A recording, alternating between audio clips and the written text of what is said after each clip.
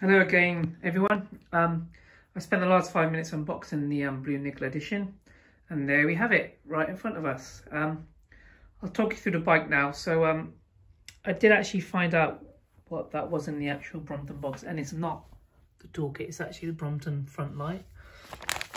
So I was wrong about that. So there you go, it's a Brompton front light, so that should come with the bike. The rest of it, you do get a pump and the manual and the actual seat. So I put the hinge clamps on. You have to do that yourself. So the two that actually came with the bike actually matched up. So they're here and there. And all you do is you just screw them in. And then when you unfold the bike, you can tighten them up just to make sure it's secure. So initial thoughts are, it's a very, very pretty bike. I'm not sure if the tan wool tyres actually go with the bike. I think maybe black would have been better, but that's just personal preference. So let's have a quick look at it. So I think they all come as a straight handlebar type, so S-type. It's got 6 gears, so plus and minus on the left for the 2 sprockets on the back. So plus is the bottom one, minus is the top one. And then you've got 3 speeds on the right. So that obviously equates to the 3-speed internal hub in there. So that obviously changes between the gears. Comes with the black handlebar stem, black mud guards, so it's like the black edition componentry.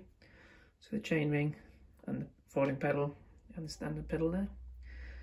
Black seat post, which is pretty cool. Like I said, I'm not too sure about the actual tyres. They do look nice, but I'm not sure if it really goes with the blue, but there you go. So if you go down the frame, you might be able to see the actual nickel effect a bit better. It is actually quite a good effect. So there it has a nickel underneath and it has a blue lacquer on top. So that's what it looks like. It is pretty shiny. So what I'll do is I'm going to try and shine a light and maybe you could see the actual nickel underneath. Let's have a look.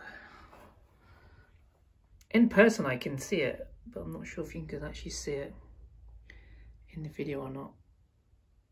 So there you go, you might be able to see hints of the actual nickel underneath, which is pretty cool.